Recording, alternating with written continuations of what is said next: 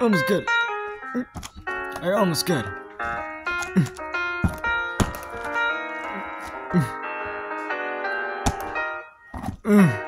Wait. I'll have somebody else deal with it tomorrow. Okay, Dino. Me and Tom are going to be going over to a cookout. So, you stay here in the house. We'll be right back soon. Okay? Oh! I'll take that as a yes. See you, Dino. Oh, and by the way, Dino, I have a package that's coming in about 5 minutes, so be sure to not destroy it when I get back, okay? I hope that silence means a yes. See ya, Dino.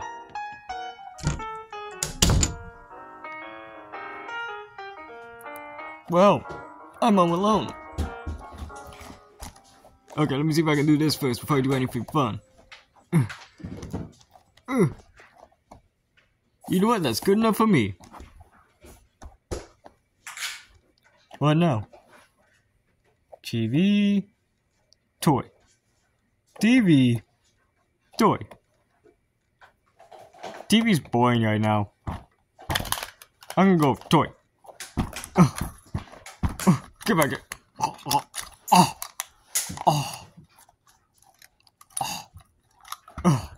So good. Oh,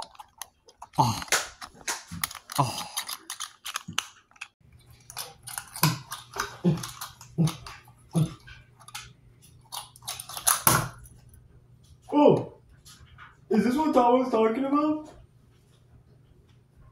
Looks so weird. And why is this thing on top? Why would that be part of this? Huh? This is a recorded analytic program readout to be utilized by engineering personnel exclusively. We will start with a physical description of the external components already. Let us begin. At the upper right of the modular system console, you will note the longitudinally polarized antenna, resulting in a completely unitized composite sheath. This unique design is virtually indestructible and is, of course, guaranteed for the life of the unit. The longitudinally polarized antenna functions primarily as an attenuated parametric selector for the recycling binary alternator. There is an alarm system located next to the antenna, which rings if any portion of this machine is damaged. If this alarm rings, the only way it can be silenced is by locating the origin of the malfunction.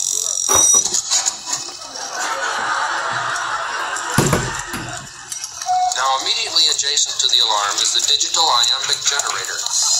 This is probably the most valuable component in the entire system, and as such it should be handled with extreme care.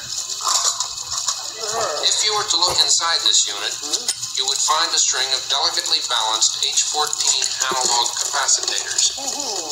It takes over 185 man-hours to produce a capacitator, because each one must be painstakingly assembled with a 301 electromicrometer.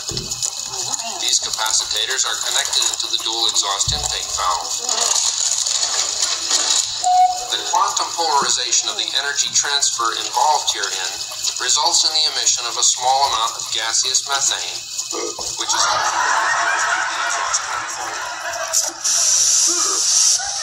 mere 2 dBs of this gas are enough to kill an elephant, so extreme precaution should be taken before disengaging any part of this component. If for any reason this unit is tampered with, the 90-day warranty on the system is invalidated. Auxiliary coordinates. Now, over on top of the intercellular power generator, you will see a spherical voltage oblongata. It should be noted that this is a rather expensive piece of equipment. Replacement costs range in the area of $2,000 to $3,000 each. The Gandalf pentometer on the left-hand side of the unit is also extremely expensive, because it contains a 17-joule movement of chromatic titanium. By way of contrast, the Doppler sublimated magneto, located on the front of the generator, can be purchased in any hardware store for about 37 cents. The cellular power generator itself is filled with a series of Maxwell coils attenuated dicotyledonously. In this same circuit, there is an intaglio of numismatic krypton wavelengths, which aggregate the hydromatic mole rats at the rate of 5 metrical icrons per micropentopoly. The electromagnetic console in this same area is synchronized to a pragmatic signal compiler by means of a sonar metabolic transducer for maximum data existentialism. Finally, it is important that the variable speed impedance reactor have a 5-bar lead into the solid-state hydrogenous completion.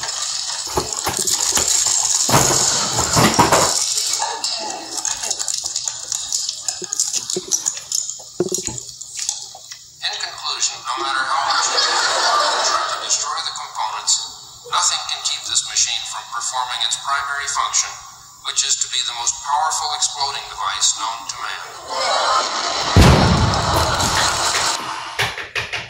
Later. See, I told you that barbecue wasn't so bad. I don't know, something tells me we might get food poisoning a little bit later down the line. Well, it doesn't matter. We're home anyways, and your package should be with Dino. Right, Dino? What?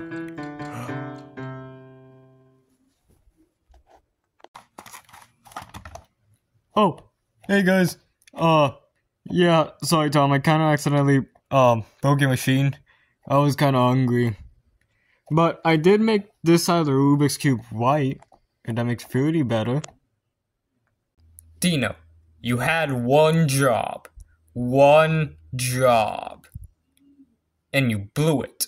I said I was sorry, and I tried to fix it. Well, I mean, you did decide to let him be in charge of your package. And you know how Dino is, you know. Yeah, that is true. Sorry, Dino. What are we gonna do now? Who wants pizza? Me.